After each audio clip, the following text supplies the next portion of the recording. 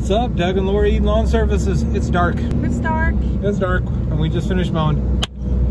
We did it. Oh my gosh. Actually, we did one extra today because we had to play catch up from yesterday when it got too dark again. So,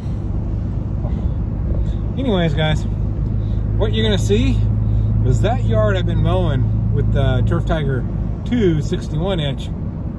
Last week I put a diagonal on it because I got to start cutting in the 52-inch again because I lost all my 52 stripes. Oh, terrible. I'm having to start all over again. So, what do? You double cut it, use your whole deck, and you mow real fast. Oh, we're dark.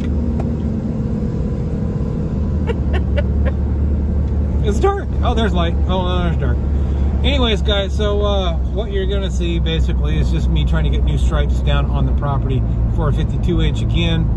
And I was mowing full speed. I was going as fast as I could go. That's a big property. That is a big property. Yeah, that's what you have to do when you got big properties and little mowers.